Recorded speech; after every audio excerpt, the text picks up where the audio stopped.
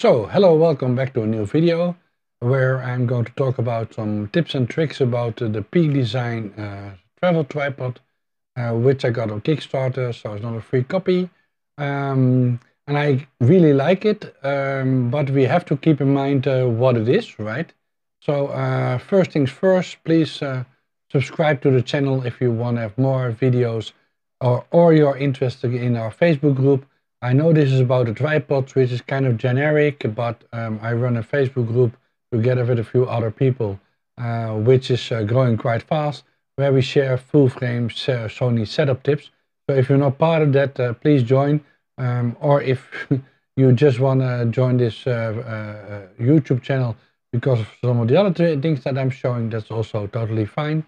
But want to make sure that we talk about that. So first thing I want to say before we get into it, I know that this tripod is almost polarizing many people because of its price, which you can have all kinds of arguments about. I've talked about it before.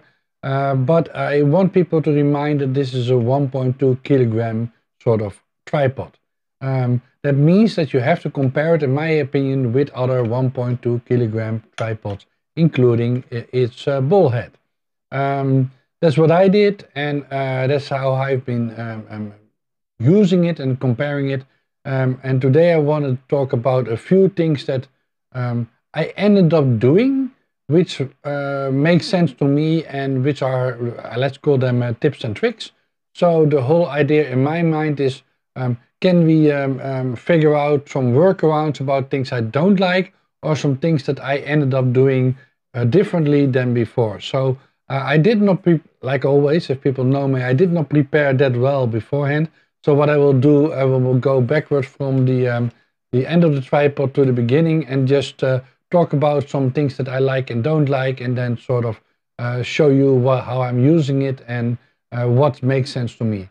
So the first thing that I kind of don't like is the feet. So there's plus things and plus and downsides to this. So normally I would use the Surrey ones, which have the spikes that you can turn out. So they're rubber and there's spikes in there.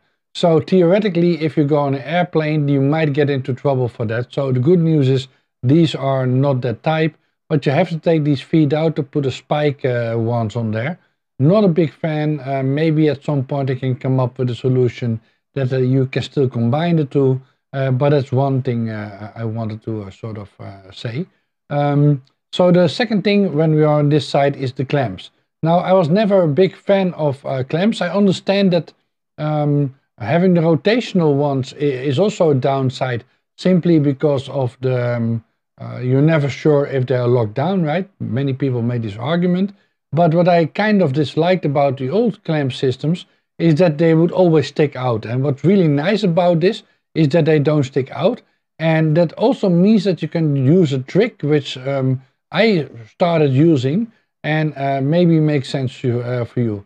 And that's basically both opening them up and closing them up in sort of one movement.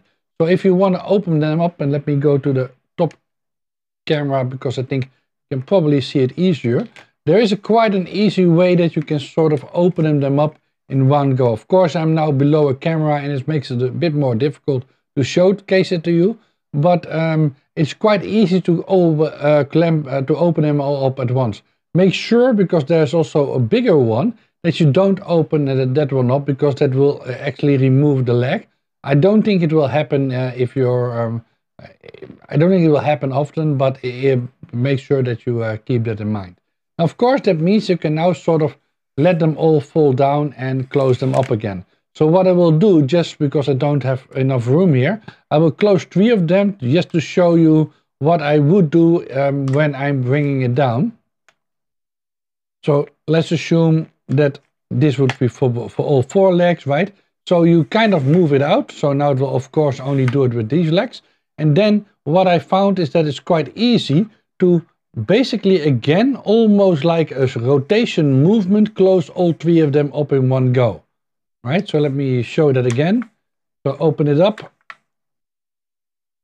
And almost like a rotational movement, you can see that I'm sort of doing it like this. And then there all 3 are closed. So it's by almost like, weirdly enough, not on one leg, but on all legs, like rotating the thing close, which you would do with a normal, rotation variant, and not the clamp ones. So that's kind of this interesting way of doing it. Now, I would normally not start at the top ones, but at the bottom ones when I'm pulling it in. But if I'm doing it out, I will start at this one and then go lower, lower, lower, lower, because that feels more stable somehow. So the reverse is also true. So let me do the lower legs, which is kind of a weird thing to do it, but let's me do it like that. So let's assume that these are out, right? So I would first do this one like this, rotate it, then go to the next one, then go to the next one if I'm opening it up or locking it up. So the same with locking it up, I would open them up, right? And then, yeah, you can, if they're all opened up, so let me show that theoretically or practically. So if they're, sorry if there's not all, they are not all in the picture, but so if they're all open, then of course this makes more sense if you are holding it all the way up. Let me see if the other view is nicer in this way. So let's assume let them all now sort of hang out a bit. So normally, of course, they will be all extended. And the way that you do it is you basically flip it like this, right? And now you can see already there sort of a nice way to, with one sort of hand grab, close them up. So let me go to the front one again. And you can see, again, almost rotating my hand over the mechanism, and then they're all closed, right? So again, it's sort of this movement where you almost like rotate the whole thing. And also when you're opening it up, you can kind of do the same thing, right? You can sort of rotate it like this, and you get quite handy in sort of opening it up and closing it up quickly, right? So you can sort of go like rotate, rotate. Now, it's not perfect simply because of the way I'm holding it below the camera, but you can kind of see if we do it from that side, that you can kind of, by rotating it, closing them up, right? So let's leave one of them open. So let's say this would be the last one, then your hand would almost like moving over the 3 clamps or 4 clamps and closing it up. So that's the first thing that I wanted to show you, and I think that's kind of nice. So then the second thing that I can at least confirm for me, I don't put it on the side of my bag, but I put it on the back of my backpack, and I have it under, normally it's a Lowepro, which I have put this netting on top of it, and it's now quite easy to pull up the netting and slide it under, which means that I don't have to put it on the side of my bag, and that means that if I am walking around, people hardly notice, especially if I have to put the rain cover on there, and I'm also not walking into anything. So the fact that nothing sticks out here is for me quite an important sort of thing. So that's the first thing. Then the second thing I wanted to talk about, which is something I don't like, but I came to the conclusion that it's not important. So let me see if, from which angle I can show this the best. Maybe from here.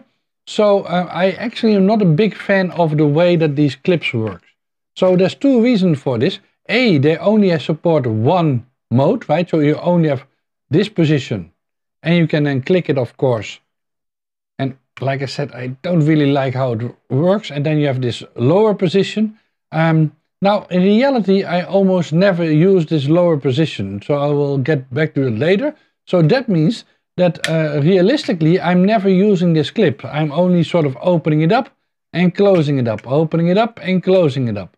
So unlike the flip design that most other brands use, where you have to flip the whole thing over to open it up, where you per definition have to use the clamps, otherwise you can't open it or close it, you don't need to do this here. So although I find them less usable than some other brands, the fact that I don't use them at all means that I am not bothered by them, because you can just open it up like this, right? You just open it up like this and you're done. Oh, we can't see it, but you're done, right? And you close it up again like this and you're done. Now, of course, that means that there is a discussion, which I will get back to, about how do you take low shots, which I will get back to. Because I think the official way for me is not that handy, and I think I'm going to do it in the future in the other way, because taking the head off is too much work. So let's go to the head part. So one thing that I was also worried about is the fact that you have to open it up. So first, something about this button, right? So you see in a lot of videos that people extend the button, which you can do, and then start rotating it.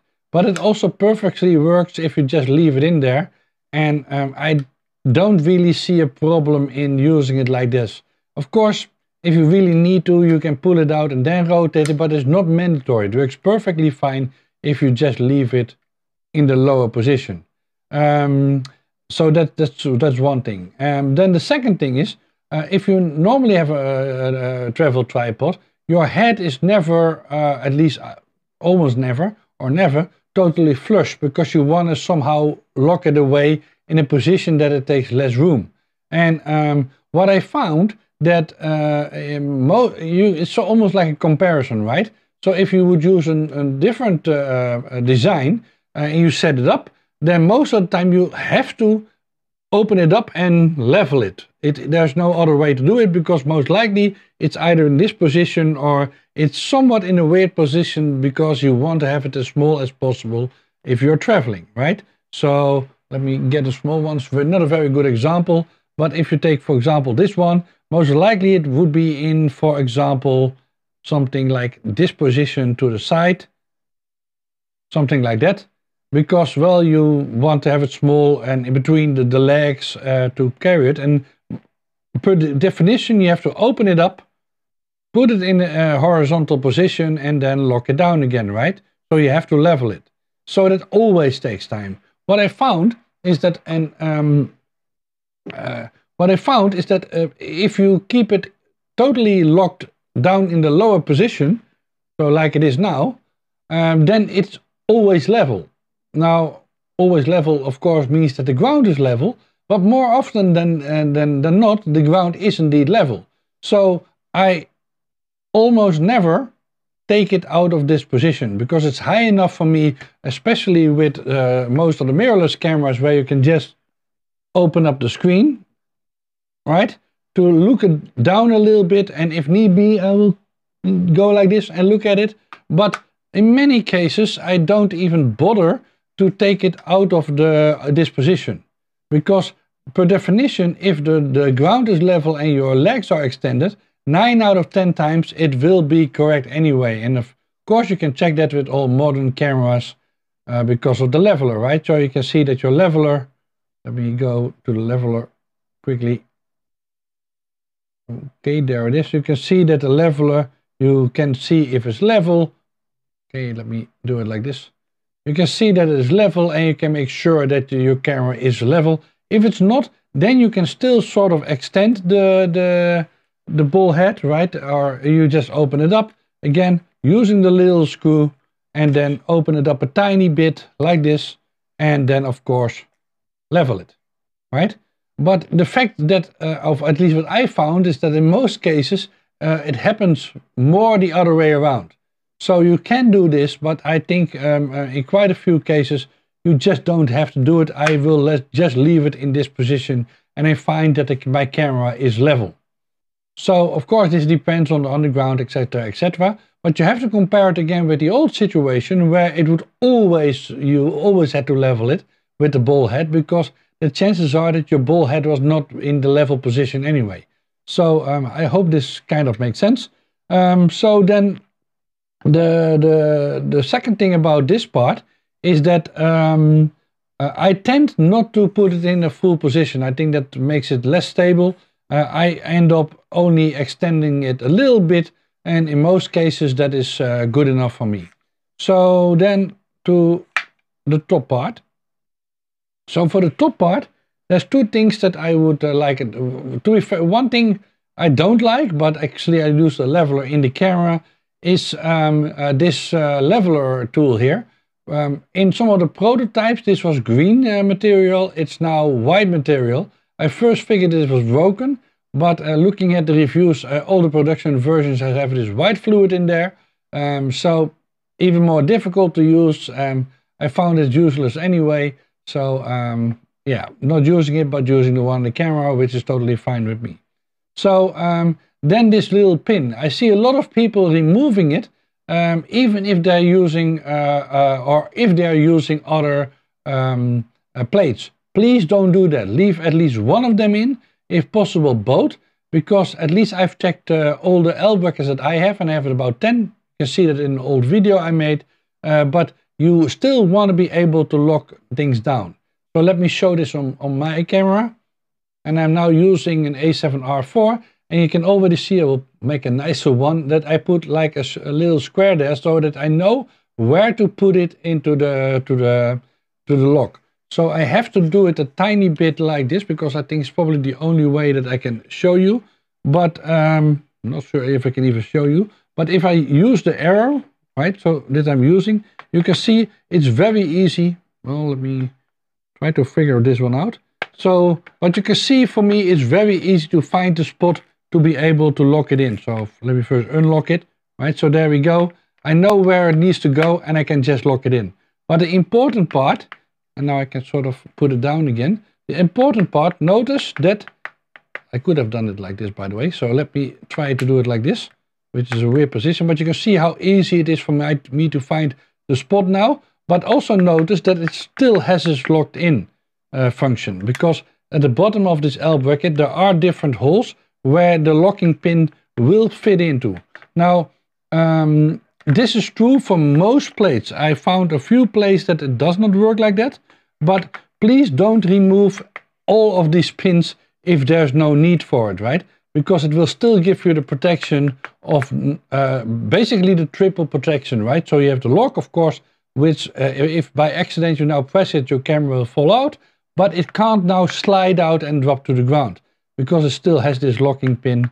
In this case, you can see I can move it a few millimeters even before I close it up, right? We talked about the closing up before already, so now it's totally closed and in a safe mode. So I think most plates will work like that. Yeah, that will be another advice. Don't take it out, the locking pin out if not need be. I'm still looking, let me open it up again and take it out. I'm still looking at replacement pins for this because I do think it's a little bit sharp, and I think there could be a better sort of almost rubbery or half, I wouldn't say rubbery, but a little bit more polished design here so that it is not as roughing up your bottom plate, or I will put something on the bottom plate, some rubberized material so that it does not scuff it up too much. I also, but I talked about it before, it would have been nicer if they didn't only make 2 holes, but they would have made a series of holes here, because then you could actually kind of decide where to put these locking pins so that they fit your L bracket or your ground plates. So that's another thing that I wanted to sort of give as a tip. Then going into low mode, and I found that I've got all the different parts, right? So I ordered all the different parts. So yes, I can put it in this, take all the really feet off and put the small conversion kit on there, or the tiny conversion kit, or whatever the name is, to be able to make it a small and light tripod. Then you can also take the middle part out, right? So you can take this part out and only use that part, and then you can go really low. But in practice, that means that you have to open up the ball head, so you have to take it out like this and rotate it, and then find the hole somewhere. So there's the hole, and you have to take it out, and then you have to take the other part out, and it's just too much work in my opinion. So what I found is that a nicer way for me to do it, to get the same shot, is just to put it in low hanging mode. So basically reversing it in the camera. I think most cameras, and that's not sure if everybody knows this.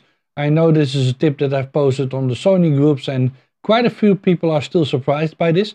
But if I take a picture like this, right, Of course, it's now not upside down.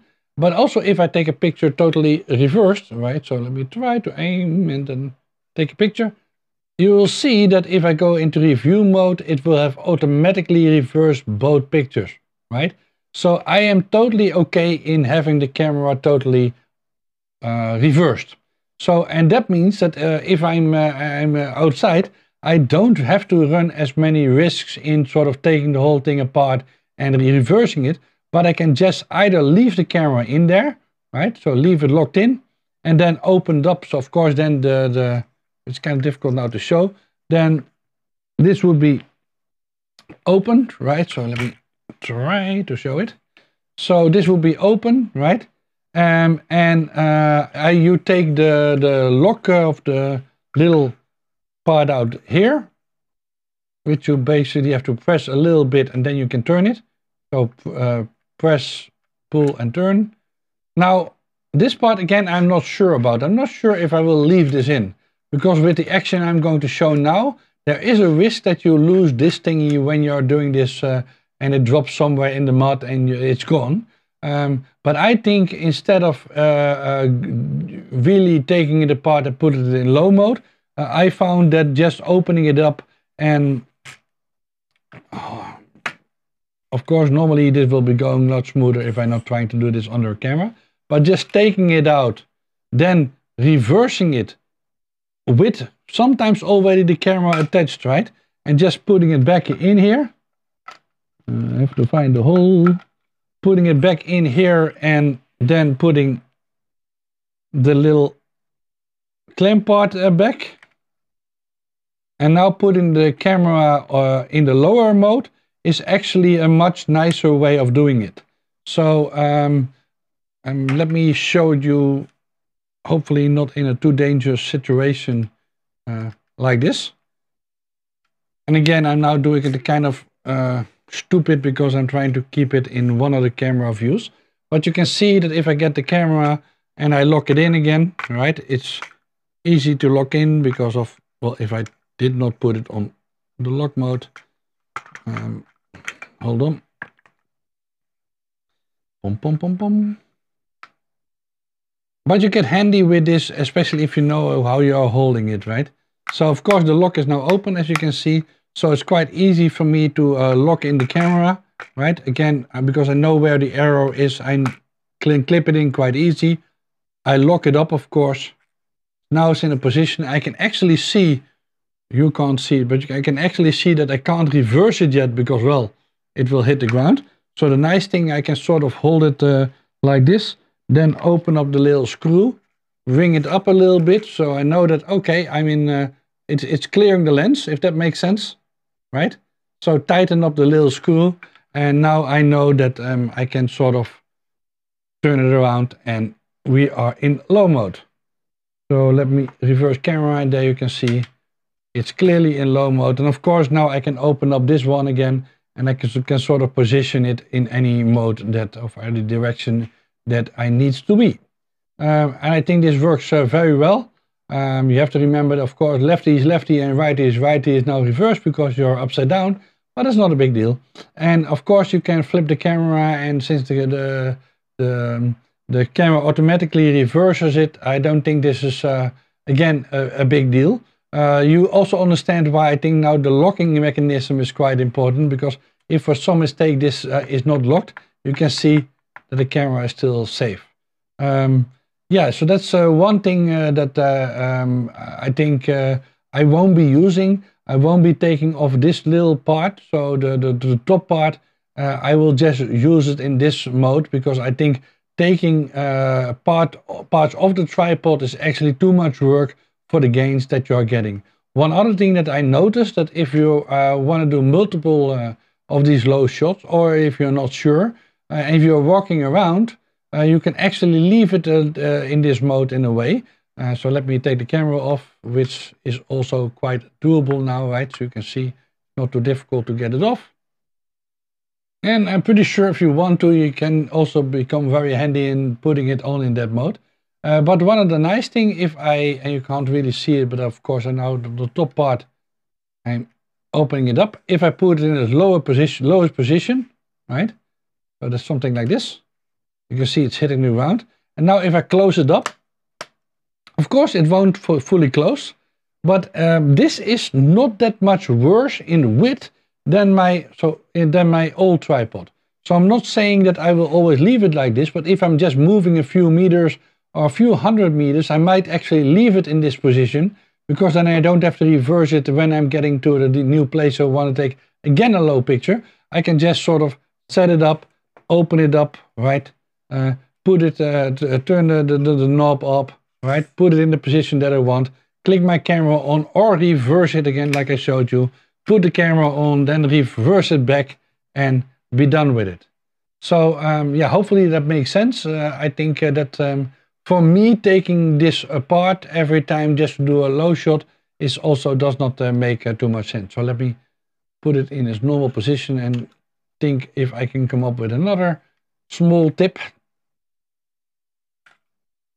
I'm not sure, this might be it. So in general, I think this is a big improvement over some of the older designs. I know people will have mixed feelings about the stability and other factors. For me, given that it's only 1.2 kilograms, I think I'm kind of impressed with the result so far. There's also a little hook here that you can put your Peak Design plug in there. And what I did on my bag, I put a small extra, quite a thick ring on there so that I can quite easily put my bag here. What I would like them to, is to explain how much pulling power this actually has, because there's a lot of thrust being put on this structure here, both in reverse mode and also in this mode if you are hanging something on it. So yeah, again, let me see if I have more tips. I actually kind of like how so probably best to leave it like this. I kind of like, what's that also in the picture? Oh, that works. So let me, I kind of like how you can sort of now move this around. I think that works very well. Also, if you lock it in, so let me lock in the camera. Although you're now looking at this view. So if I lock in the camera, please lock in, so, and close it up. I think I kind of like how you can sort of move this about. Sorry if this is not the best camera angle, but I kind of like this whole idea about quickly, especially if you are, if it's not water, if it's not totally level. Leveling is very easy to do. So there's quite a few things that I like. I can open the battery door still, which is kind of nice, as you can see on this small rig design. Yeah, that's kind of it. So far I'm quite impressed. And like I said before, most of the time, and that's one thing that people say about this bullhead, most of the time I leave it in the lower position. So of course then you have to unlock it so that it really finds its lower position, if that makes sense, and then lock it up again. So that is all the sides are flat, if that makes sense. So let me see if I can show you one. So that means that it's really yeah, in a down position, and you will find that most of the time it's level. Of course, that depends if the ground is level, etc., etc. But yeah. Oh, there's another one that I forgot, which is now good because I can show you in this weird sort of, I'm blocking my face camera view.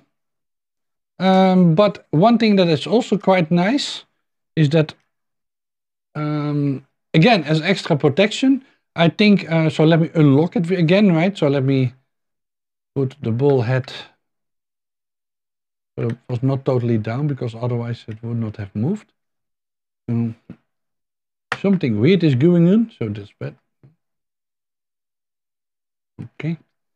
So one thing that I also kind of like is that to do is, of course, now if I open it up, which I'm doing now, again, it's locked because of the pin is still there.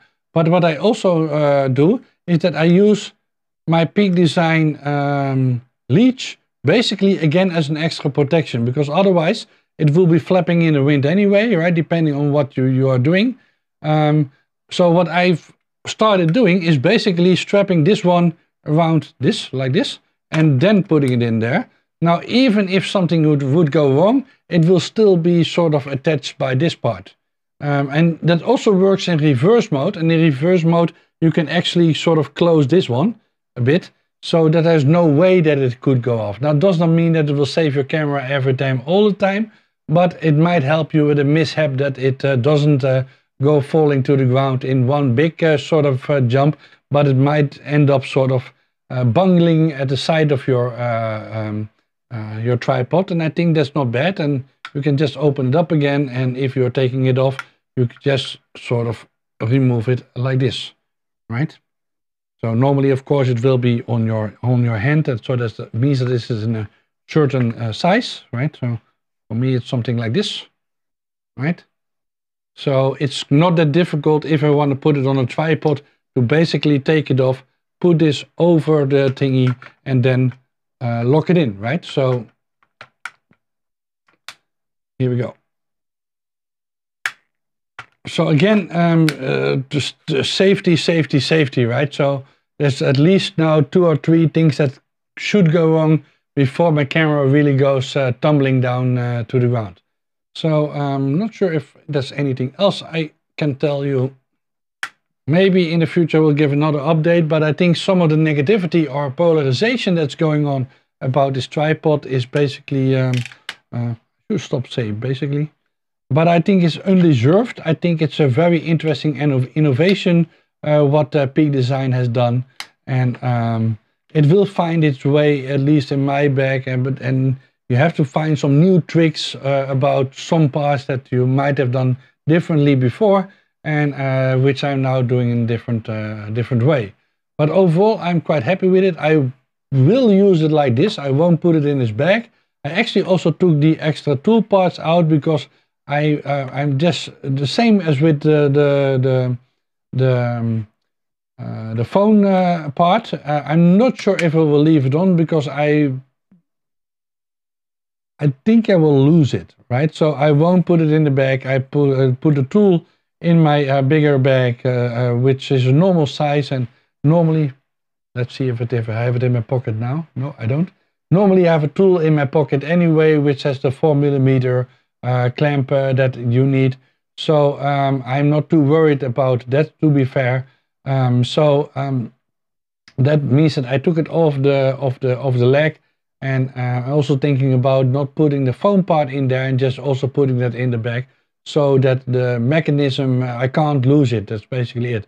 Because I will put it bare on my back, although it will be below this netting construction.